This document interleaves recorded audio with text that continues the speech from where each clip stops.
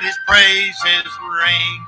Glory in the highest, I will shout and sing, standing on the promises of God. Everybody,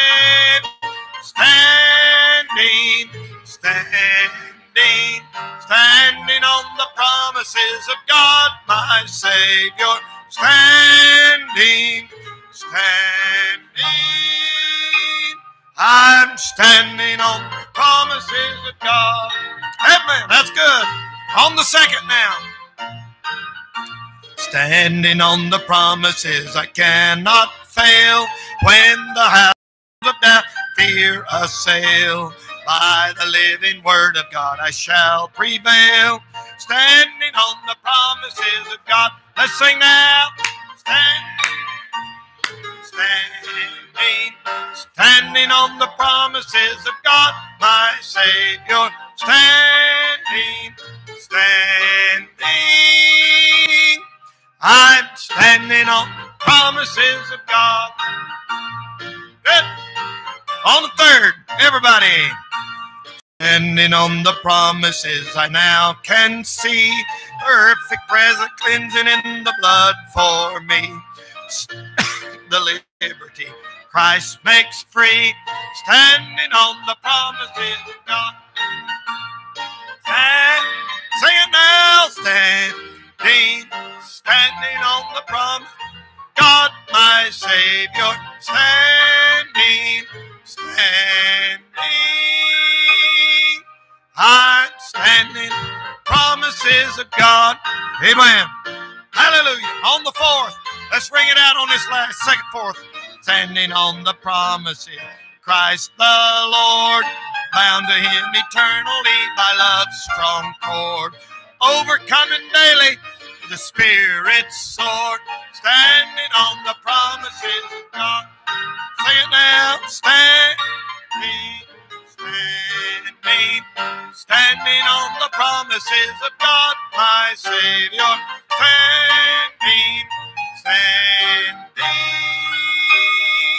I'm standing on the promises of God. Hey.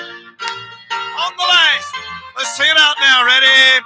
Standing on the promises I cannot fall, listening every moment to the Spirit's call, resting in my Savior as my all in all.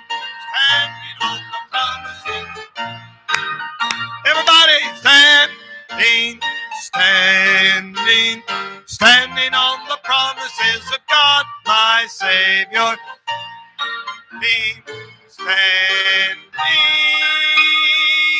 I'm standing of God. Flip back over to 265, please. Let's sing one of my favorites tonight. Everybody knows this. Love lifted me.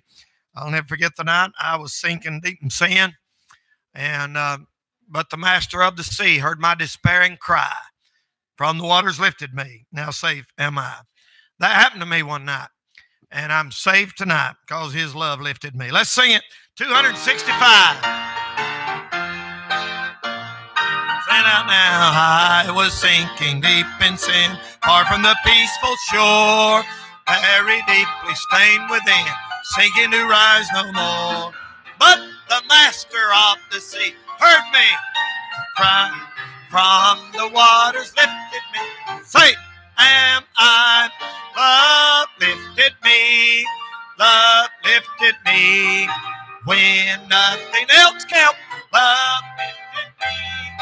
Love lifted me. Love lifted me.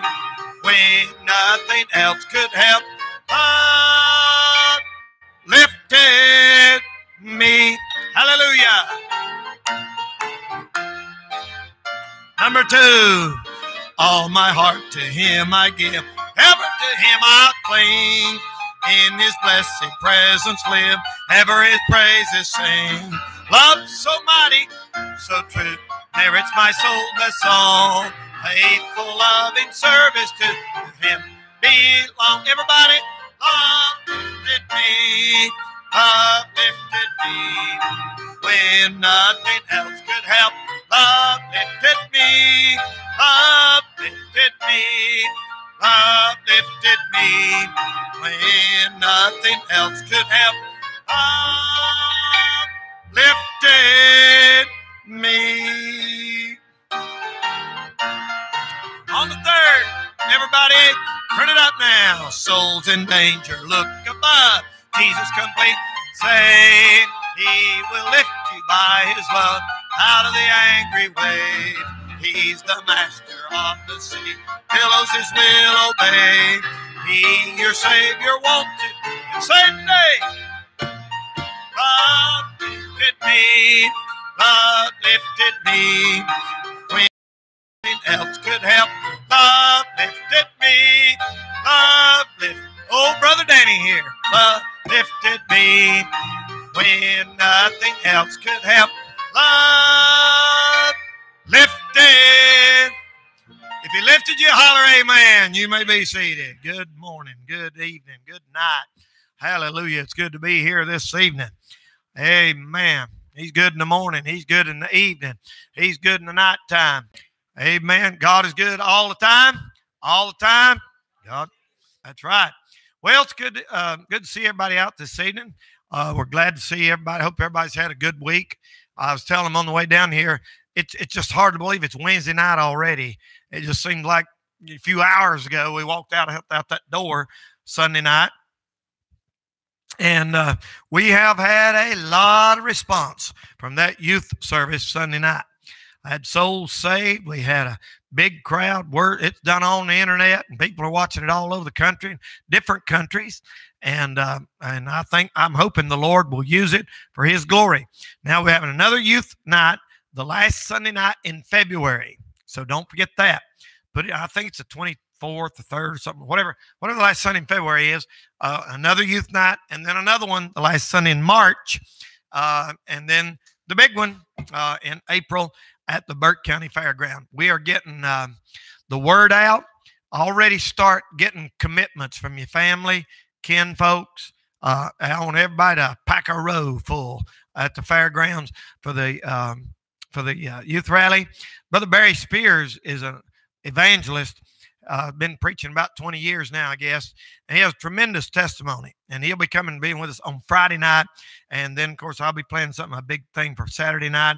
I'm narrowing it down right now. It's actually a little late for me to be not have it settled yet, but I'm narrowing it down pretty good, and we'll be doing that on Saturday night, the 18th, and then on Sunday. Youth services all day, Sunday morning, Sunday night, just like always. So everybody be planning on it now. It's a little earlier than last year, and it's the week following Easter, which that's not great, but that's just the way the calendar worked out. And so we'll have Easter Sunday on Sunday, youth rally that Sunday, that following weekend. So that means there's going to be a lot of work to do that week and that Sunday night, Easter Sunday night. So hope everybody's planning on that and praying for it. And we're going to have a special prayer meeting here in a couple of weeks for it. If you're not signed up for the Sweetheart Banquet, right here's the list. You need to get on the list because it's getting time. It's 1 week from Saturday night. It's really, really looking good. Got some exciting things, some surprises, and you're going to enjoy it. So get signed up tonight. Okay. All right. We're gonna pray. We've got a lot of special requests and texts of people. This person's sick, flu. I'll get surgery. Miss Desi's daughter actually is having surgery, a little surgery tomorrow. I won't be remembering her in prayer. And then others, remember them in prayer tonight that need our prayers. Sick everywhere. Flu. Whatever this coronavirus is coming from China, whatever. I mean, that's some weird stuff there. It's already confirmed in several countries now, hundreds of people in China, and that ain't nothing to what's coming on this earth. That ain't nothing to what's coming. The Bible said there are going to be plagues one day on this earth. People broke out in sores all over them, and take the mark of the beast, and it's really, really going to get bad. So let's pray for those that are sick, not able to get out. Let's pray for our youth rally coming up and everything. So if you got something or somebody on your heart you'd like us to pray for, let's do that right now. Let's pray. Our Heavenly Father, Lord, as we bow our heads and our hearts before you this evening, Lord, we do thank you for the opportunity of coming to church. Thank you so much for the privilege of just walking in these doors, for the health that we have just to be able to worship you in spirit and in truth. We thank you so much for what you did in here Sunday night with that big crowd of young people and the altars and the souls were saved and the lives that were touched. I thank you for that. I thank you, Lord, for everyone that's made their way out tonight. Some of them that were rushed and maybe just got home from work or school, homework. Thank you, Lord, for blessing us with people here tonight. I pray that you bless every single person here this evening. Now, Lord, do what ought to be done. Have your way in our lives tonight. I pray for all those that are sick. I pray for Brother Jeremy, who's been sick this week, Lord. And I pray for Miss Desi's daughter getting ready to have that surgery. I pray for all the kids that have been sick. I remember Miss Dot, Lord, that you can touch her, Lord, and make it that she can come back and be with us at church soon. I pray for all of our bus kids this week, Lord, wherever they are, whatever they're doing right now. I pray that you'd be real to them and deal with their families and bring them in here soon, Lord. I pray, God, for the people in the world, our leaders, our nation's leaders, our country's leaders, our president, Lord, and senators and Congress. Oh, God, send a great revival, Lord, to our country, Lord, and have mercy on those that are in the military, those that are in the in authority, anywhere as you said in your word. I pray that you'd help them.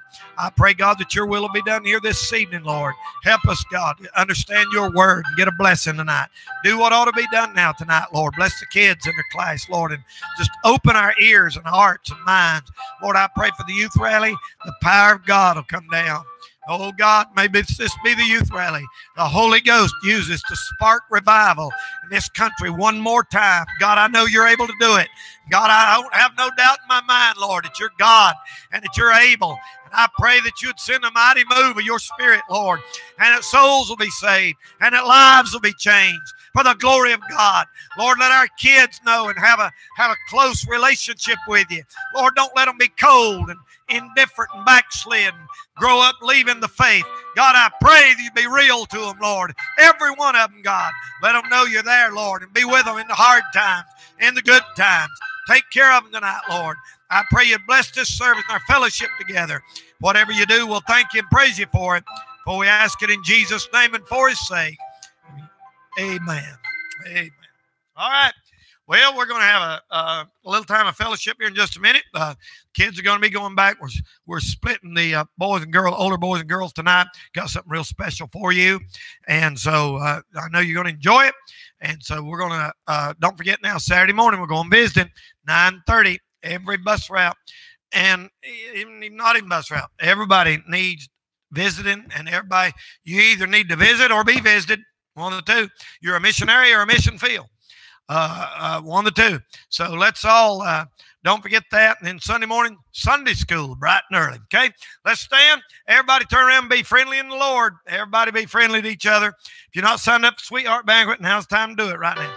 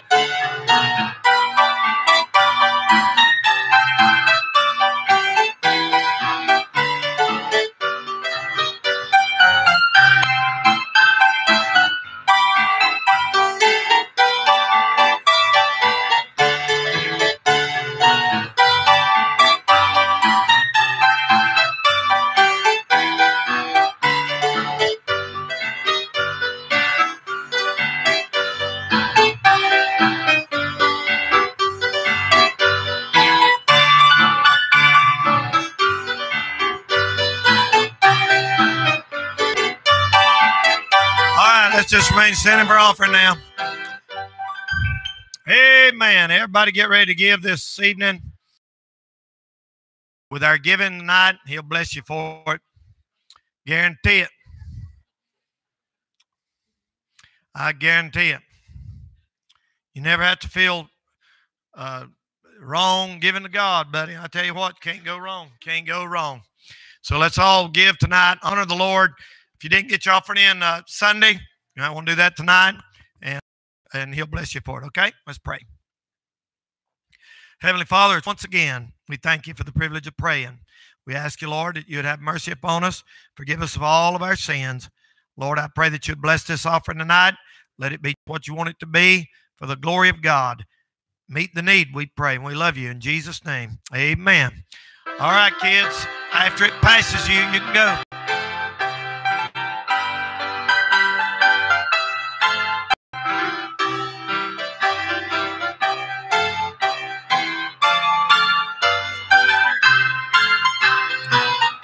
Amen. Let's go, kids. Amen. Don't listen to the devil.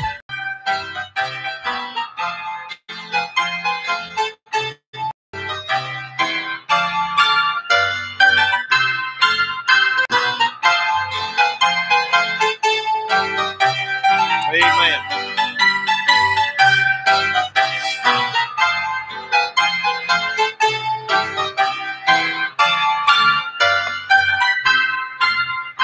Amen. Amen. Now, I didn't mention that a minute ago, but I hope that y'all,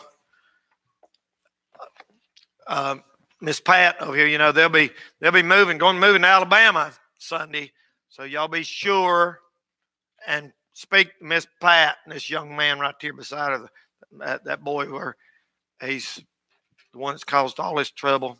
No, he's gonna jump up and shout when I tell him to. No, he ain't. But really, we're gonna miss them really bad, and they're leaving Sunday, and I hate that. Let's all pray that they'll be able to move back soon. Amen.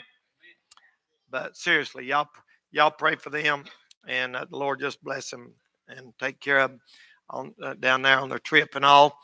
Tonight, I want you to take your Bible, turn to Galatians chapter 1 to start with. I think we'll start there in Galatians chapter 1. And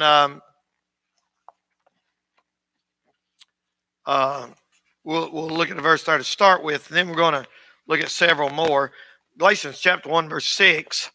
I'm up just a hair on this, Brother Dylan, if you don't care. And I want to do something. Testing 1, 2, 1. I want to do something that I've been asked about several times lately. And I've had several people ask me lately about the Mormon. What's a Mormon? And the reason is because we've been playing basketball with the guys and stuff. And so tonight we're going to take a little while and take you to the Bible and show you what the Mormon church is, or professed church, or the LDS. That's Latter-day Saints, the Church of Jesus Christ of Latter-day Saints. And there are many, many branches of them out all over the world, different, and just like Baptists. You can't, when somebody says a Baptist believes certain things, you can't pin that on all Baptists, obviously. And with Mormon, it would be the same thing. Catholic, same way. So I want to say, to begin with tonight, this is in no way a criticism or an attack on any person or people. Like a lot of time when I teach on the Catholic Church, people say, well, he don't like Catholics. And I've never said that. It's got nothing to do with what you like. My job is to teach the truth about what they believe. So that's what I'm going to do tonight. And you need to be informed. You need to be enlightened. You need to know what you believe and why you believe it. And the only way you're ever going to know the truth is you know the truth and expose error. And so we'll do that tonight. We'll start in Galatians chapter 1, look at verse 6. And the Apostle Paul wrote here under the inspiration of the Holy Ghost, I marvel that you're so soon removed from him that called you into the grace of Christ unto another gospel, which is not another. But there be some that trouble you and would pervert the gospel of Christ. That's a pretty strong word, pervert, like pervert. That's what that is, like a perverted gospel. But though we or an angel from heaven, them strong words, preach any other gospel unto you than that which we have preached unto you, let him be accursed. Now hold your finger there. You think about what strong words that is. That's how sure that Paul knew he was right. I mean, they didn't have a Bible back then. He had the Old Testament, all he had. And he told him, he said, I don't care if an angel from heaven comes down here and preaches something that we ain't preached, let him be cursed. That man knew what he believed and why he believed it, didn't he? That's pretty sure of yourself. He knew what he believed, and he knew why he believed it. Now, if an angel from heaven floated down through that ceiling right now and hovered about this high over the floor and said, I say unto you, after we all come to, we would want to say, what in the world? After passing out. But you know what? If that angel from heaven, he didn't say one from hell. Nobody going to believe one angel from hell. If that angel from heaven came and said something contrary to the gospel of Christ, he said, let him be accursed. Those are strong words. That's how sure, how non-inclusive Paul was. Oh, how judgmental, how narrow-minded, how egotistical, that he thought he was right and everybody else was wrong. No, he thought God was right and anything else was wrong, just like Noah did.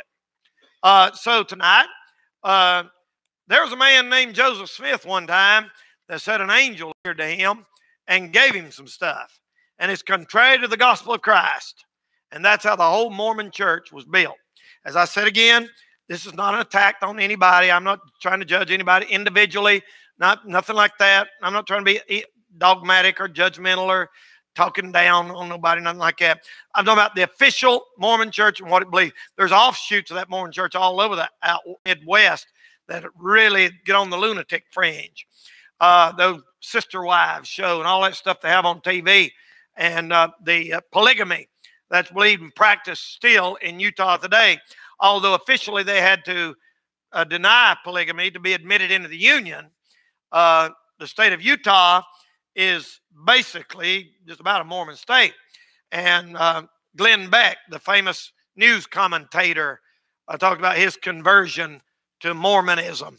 And even though he puts forth a lot of right moral values, his belief is in this system. Now, let's talk about this just for a little bit tonight.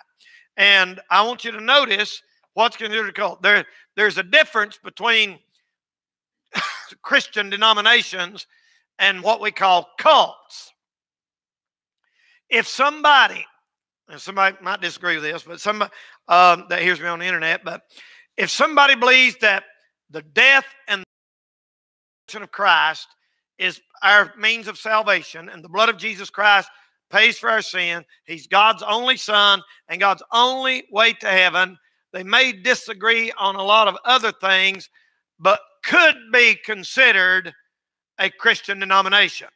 When I say that, I'm talking about, of course, Baptist, Presbyterian, Methodist, Pentecostal, Lutheran, Church of God, most of what we would know in this part of the country as Christian denominations.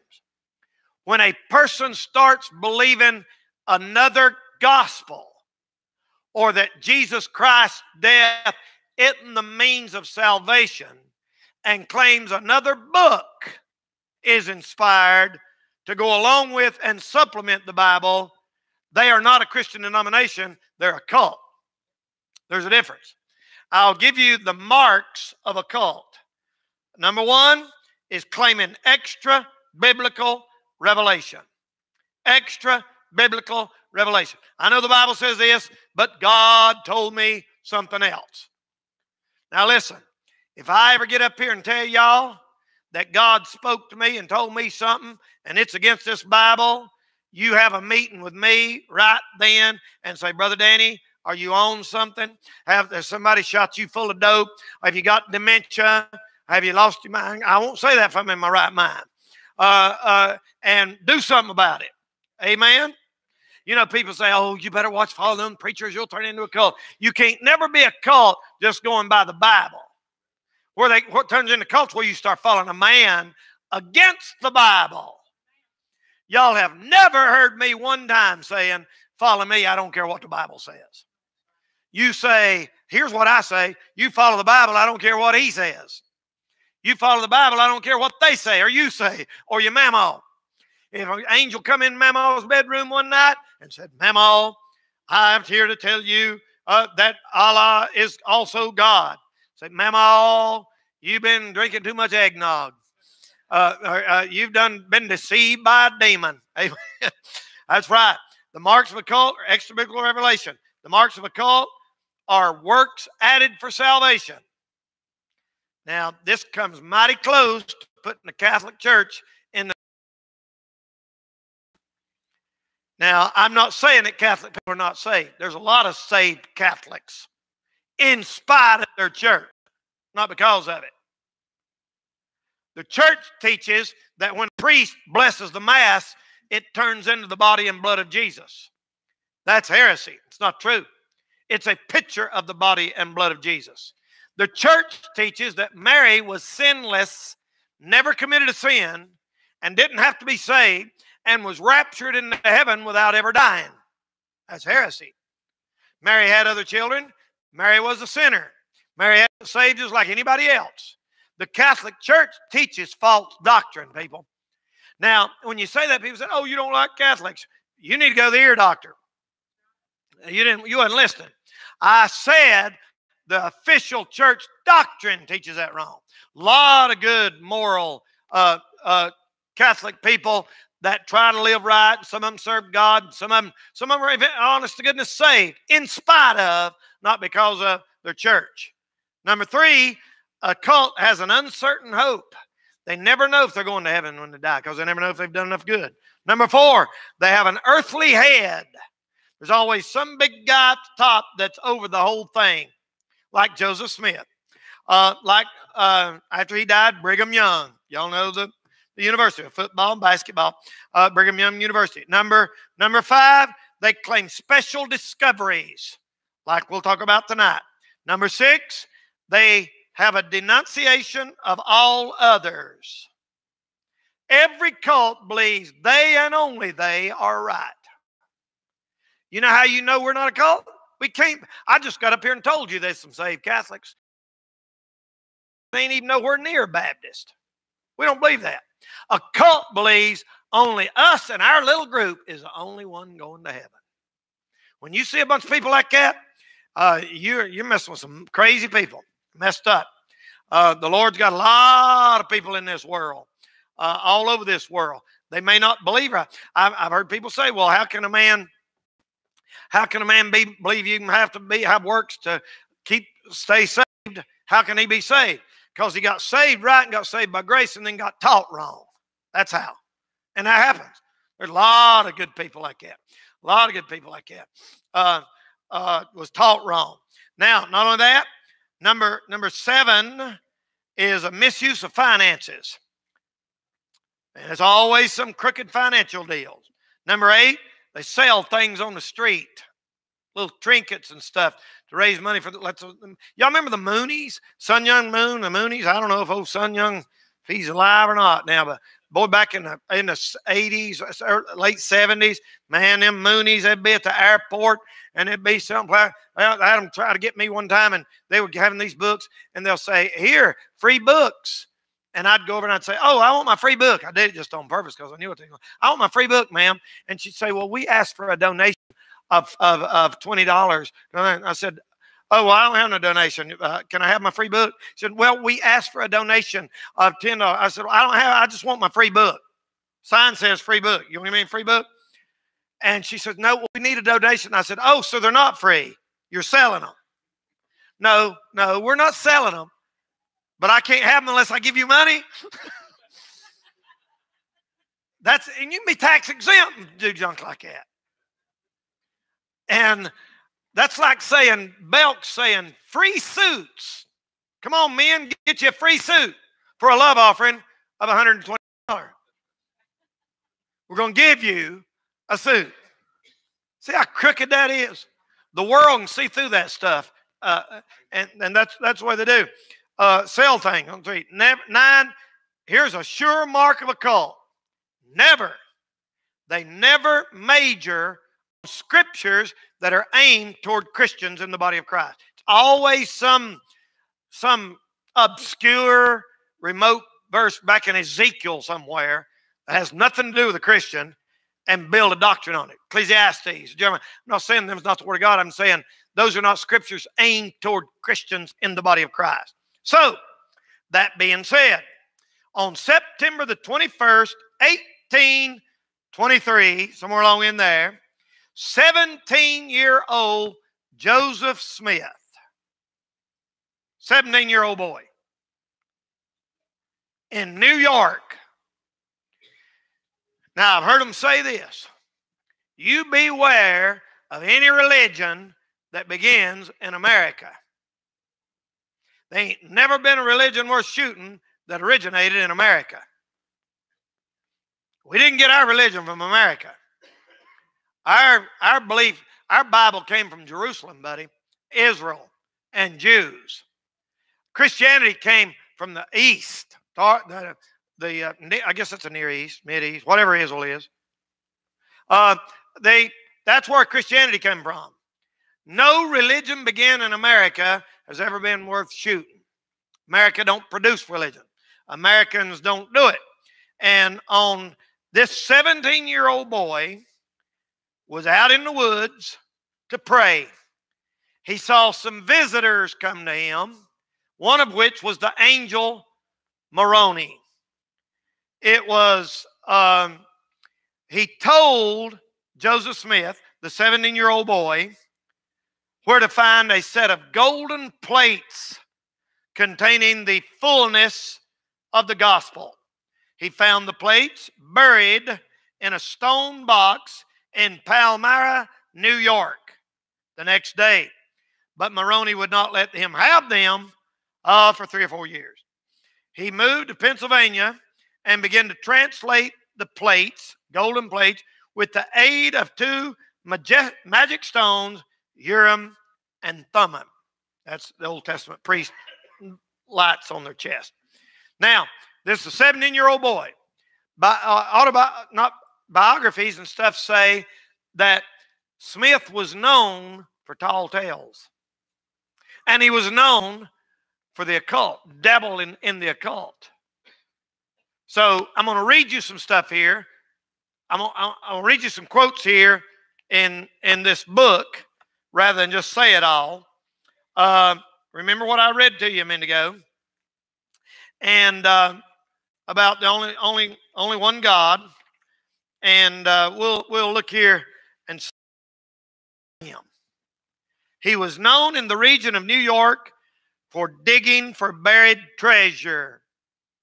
He found gold plates and using occult stones to divine for hidden treasure. Joseph Smith was heavily involved in the occult before he ever began to receive revelation from his messengers of light. Joseph Smith claimed that he went into the woods near his house to pray, and he went to ask God which of all the Christian churches was the true church and which one was right and which one he should join. He recorded this event in his own words, and that story is now considered scripture by LDS members, Latter-day Saints, by Mormon. Now, for you that don't know the difference between Mormon and Jehovah's Witnesses, Russell, what was it? Pastor Russell started the Jehovah's Witness because he didn't believe in hell. And the Mormons are the guys that ride around on the bicycles, the short sleeve shirt and a tie and bicycle, doing their missionary work. How many of you have ever had them come to your house? Raise your hand. That's everybody in here. Isn't that a shame that we can't say that for Bible-believing Christians? But anyway,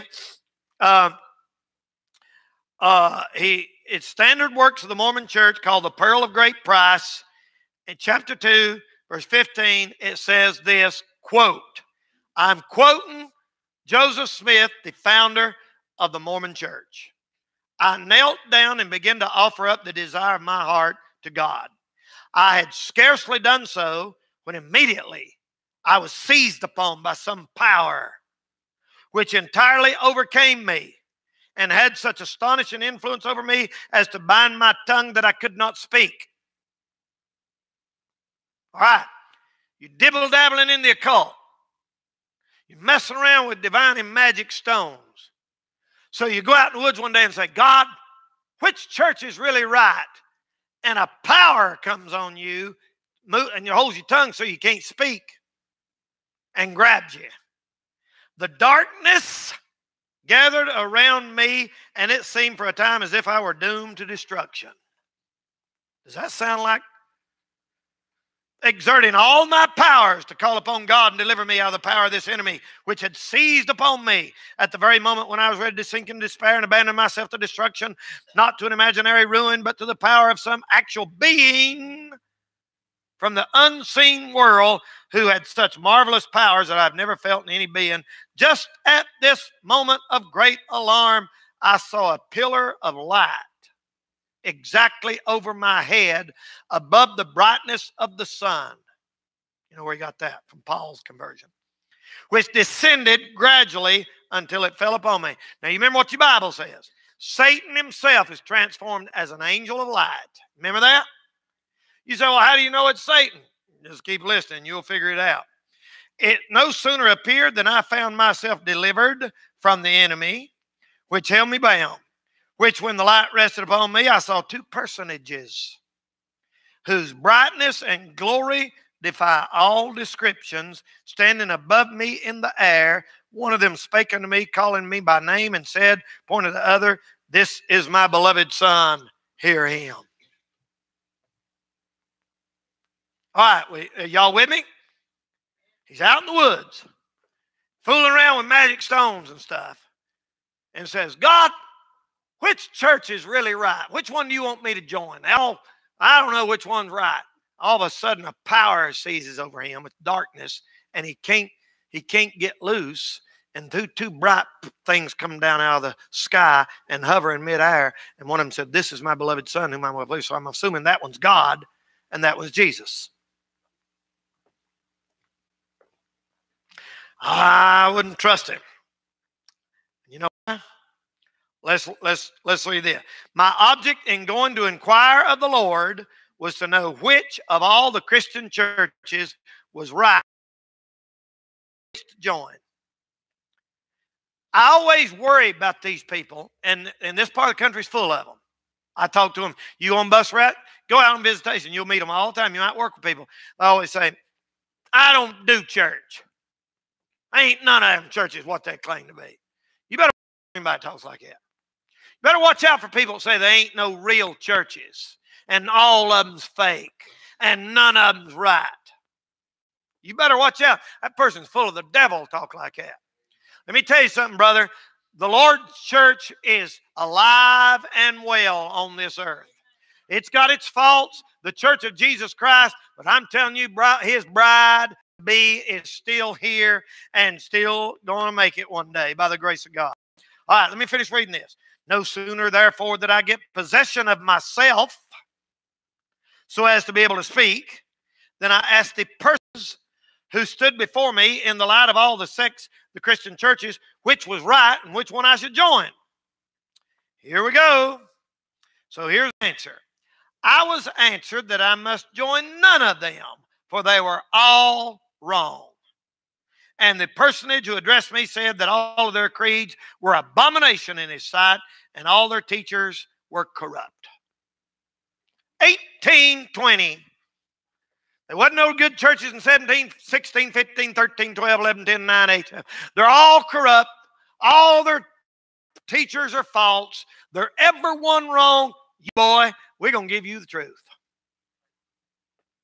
Son, I'm telling you, if that was the Lord that told him that was not God, people. You say, how do you know? Because the Lord said, if anybody else come and preach any other gospel, let him be accursed. Whatever that was is a curse of God. You hear me tonight? That's not on my authority. That's on the authority of this book right here. That's a curse of God. That doctrine's a curse of God. I'll read you just a little bit more where he said, that moment in 1820 was the moment that opened the door to Mormonism, the Latter-day Saints. A messenger of light told Joseph Smith that all the churches were wrong. They're all wrong, and you're going to be the only one right. And oh my goodness, let's look just a minute. I won't take too much longer. Let's take just a minute. The Mormon Jesus, the Mormon church believes Jesus is, quote, our elder brother who pointed the way. He pointed the way. But he's not the way as me and you understand it. Jesus Christ was the God of the Old Testament, but once he took on a physical form, had to justify or earn his own spiritual salvation through his works in the flesh, just as each of us must.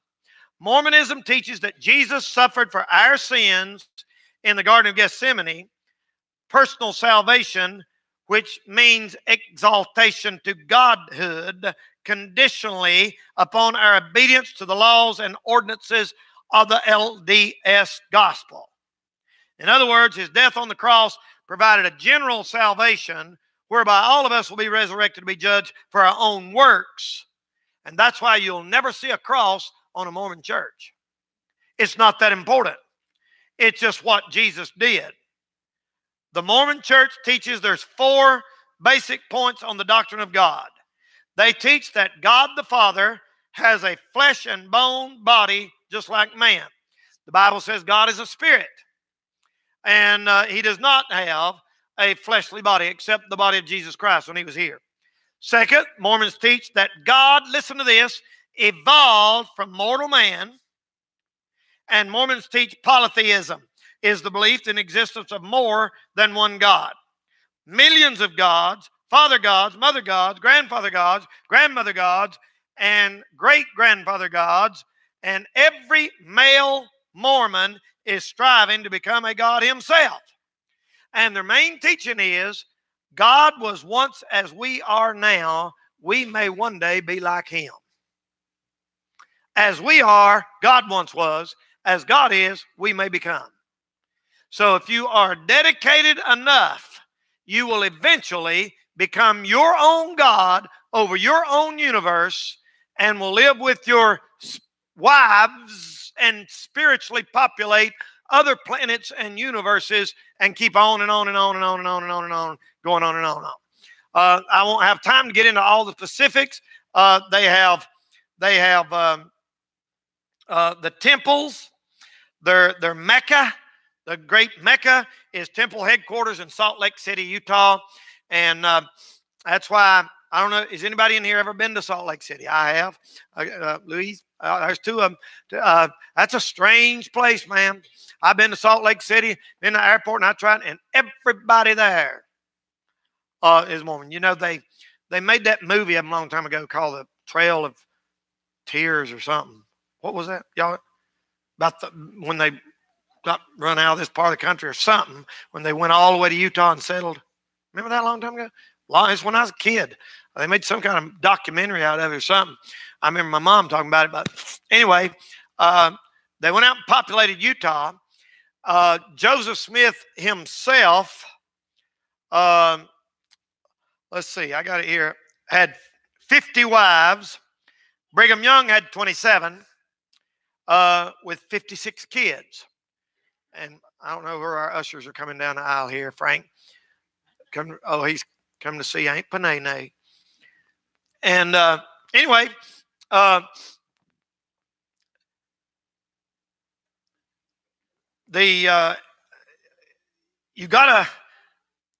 the Father has a body of flesh and bone as tangible as man. Their Mecca is Salt Lake City. They have temples in Los Angeles. I think the one in Washington, D.C. I don't know where the closest one to here is. I'm assuming it's Washington, D.C. I don't know that. A Mormon temple. Is that right? So that takes care of the South. Because I know I have a friend of mine. She's been here before, played the piano. Miss Jennifer. Y'all remember Jennifer Boone? Her mother was a devout Mormon for years. She finally got saved. Their family's the only Mormons I remember that got saved, and she came out of it. She had been baptized 150 times, and only special Mormons are baptized for dead people. Like if your uncle died last month in Georgia, you say, "Oh my goodness, my uncle wasn't ready to meet the Lord." You can go be baptized for your uncle, or all dead relatives. She had been baptized over 150 times for all of her dead relatives. They've been baptized for Napoleon and Hitler and everybody, but because that scripture in 1 Corinthians 15 talks about being baptized for the dead. They think that means being baptized for somebody who's dead. And that scripture is saying that Jesus Christ is alive, and it don't do you no good to get baptized if he's dead. What if you're baptized, somebody's dead? And they completely misconstrued that scripture. The only certain ones are celestial marriages are held in the temple. You can't just do it around here. You'd have to go to the temple to have a celestial marriage and produce spirit children or whatever they call it. And they wear underwear. I'm not trying to be funny or nothing. But this weird looking underwear that looks like them old bathing suits that people used to wear back in the 1920s, where they're like that, coming to right here and then right here. And the dedicated ones who are able to go to the temple, who wear that underwear, that is never, ever separated from your body. 24 hours a day, 7 days a week, you cannot lose contact with that underwear. That means when you take it off, take a shower, 1 foot has to stay on it till you get out, put on a clean pair, or ever how you're going to do it, but it can never lose contact with your body. Just weird stuff like that. Because that holy garments, they're very confused. They believe that Jesus, when he arose from the dead, came over to America and preached the gospel to the Indians and baptism and started work here, because the Nephites, or whatever they called them, were killed by the Indians, and the only one left was Mormon and his son Moroni, and he's the one that gave Joseph Smith all that information. But anyway, I ain't got time to get into all of that, but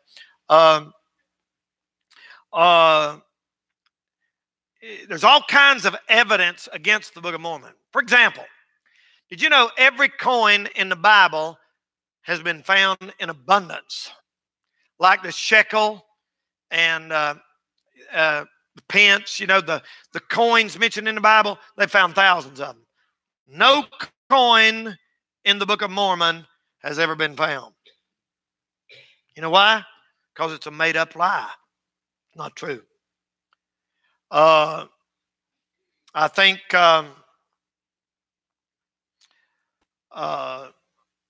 June 27th, 1844, Joseph Smith was finally arrested because the Mormon Legion had destroyed a newspaper office for criticizing their belief in polygamy, having multiple wives at the same time like they try to do. Smith was eventually shot and became their first martyr, and Brigham Young became the leader, and there come the University, BYU, Brigham Young. All right, I'm going to stop right there.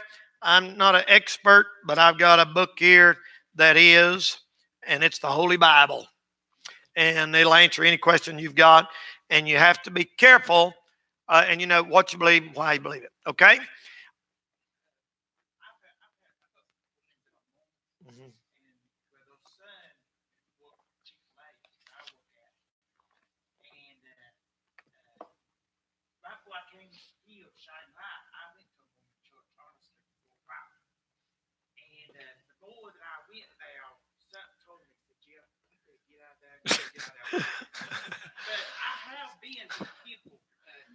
You're kidding. Jeff. Honestly, I've been there. And like you said, they know 10 people, 15 people in their family that didn't know the Lord or that died. They baptized about 15 times every time. And in a Mormon church, they won't let you say amen. I'm sure. You know, anytime you're talking to anybody, Jehovah's Witness or anybody, yeah, I'm coming. If you ask them, are you a Christian? They're going to say yes. But you got to remember, their definition of Christian ain't our definition of Christian. I've talked to Jehovah's Witness before, and I said, so you've been born again? Oh, yes, I've been born again. You say, well, great. Put her there, brother. No. You know what they call being born again? When they saw the light of what their church teaches. They call that being born again. They don't call it repenting of your sin and the Holy Ghost coming in and circumcising you in heart and body, cutting you loose from this old flesh, writing your name in heaven, old-fashioned, getting saved like me and you do, the Bible teaches. They think when you come out of error into truth, that you're being born again. All right, who else? I don't know.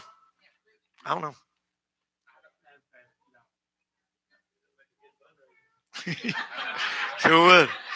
You do in the Catholic Church, if you want to. Yeah. Anybody else?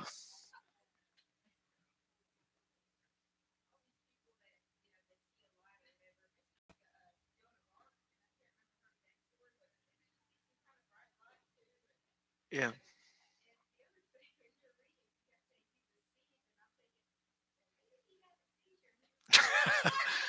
Yes, Caesar, all right. That was Noah's wife talking about, wasn't it? Joan of Arc. I've heard it. Anybody else? That's right. Kidding. You're kidding. Wow. Sure, man. Help yourself. Got a little ditch need digging out and back. Put them to work. Listen, those guys are very nice and polite, and you feel sorry for them out there in 95 degrees and with a tie on, riding a bicycle, and you don't see them as much. It don't seem like anymore, huh? Oh, they don't ride bikes as much anymore.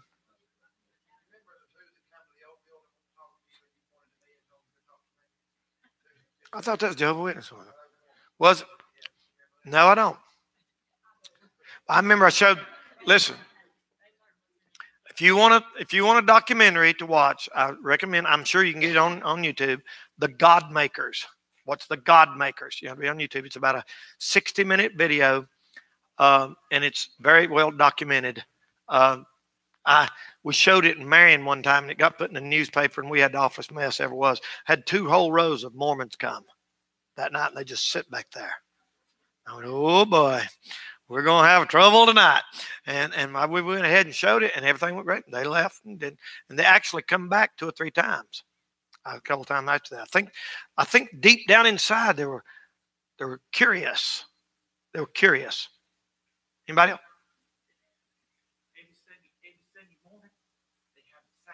Yeah. Yeah. That's the way the Catholic Church does. Because you ain't got nothing to preach. You got to do something. You got to do something to seem religious. If you ain't, well, they preach. And I asked them, why do you take the sacrament every Sunday morning? They said, well, have you sinned this week? And I said, yes. And they said, well, that's why we take it. Yeah. Well, your sacrifice was 2,000 years ago. Coach?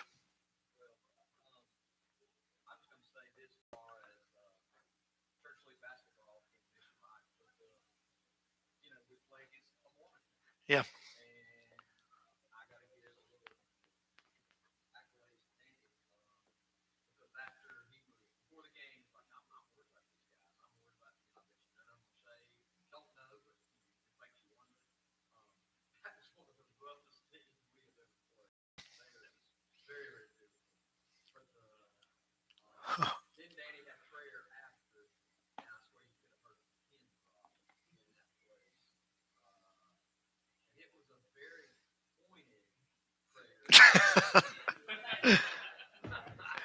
I know you're not supposed to do that, but I did. And I gave a little speech before it. You know, we all gather around the circle and prayed after the game. And he's right. I'd never heard it that quiet. And I was hollering. Loud. I said, thank you, Jesus, for dying on the cross for our sins. I'm glad we don't have to go to hell. And I also give them an invitation to the youth service and a chick track too that night. And we're no better than they are. I ought to be in hell, but they need the Lord. They need the truth. And that's the first time they've ever been in the played basketball. I don't even know where the Mormon church is around here. But is there more than one in Burke County? I don't even know where one's at. Where's it at, Jeff? Your home church. You was a deacon over there, wasn't you? Really? Really? Right. Yeah, you can do that. Say, I'll come to any special thing you've got if you'll come to our special thing. Ain't nothing wrong with that. You don't have to worry about that. Ethan, one of his friends at school, is a Seventh-day Adventist. And you know, the Burke County's full of them things. We'll study on them sometime. Burke County's full of Seventh-day Adventists. Big bunches. I don't know how it got so many. And Ethan said his daddy wouldn't let him come with Ethan to our youth rally. Said he wouldn't let him. They believe, you know, if you go to church on Sunday, that's the mark of the beast or something, you know, and all kind of weird stuff like that. They only on Saturday. Of course, they don't even know when the Sabbath is. It's Friday evening at 6 to Saturday evening at 6. But if you're going to keep the Sabbath, you got to do it Saturday evening actually Saturday morning, like 1 o'clock, or Saturday 10 o'clock in the morning is 6 in Jerusalem. To do it right, you'd have to do it Friday morning and Saturday morning if you're really going to do it right. And you can't build a fire. You can't go but so far. They don't know what you're talking about. But anyway, I told Ethan, he said, would you let me go to their service? I said, sure. I said, if they're having a meeting or something, you tell him you'll be glad to go sit with him if he'll come to the youth rally. I ain't a bit scared of Ethan going over there and finding something more powerful than the youth rally. Not a bit. When you got the truth, you don't have to be intimidated or afraid of anything else. Not because of us, but because of God and His Word. And like Tim said, those polite guys. I mean, they're rough now. They're rough. We banged up after it was over. But y'all pray for next week. I think we're playing next week, because I felt awful. There's about 10 of them. I said, there's 10 guys, there are 30 wives. I said that thing. That's probably not true here in this town. That's probably not true. And do not put that on, cut that out, because I mean that totally respectfully. Amen. All right, let's all stand. Let's all stand. Hope you learn a little bit. We'll do some more. We'll do some more here pretty soon, Lord willing, and study a little bit more. All right, let's bow our heads and pray. We'll be dismissed. Jeff, you go ahead and in a Christian Baptist way. Don't talk to Maroney, but dismiss. Go ahead, brother. Amen.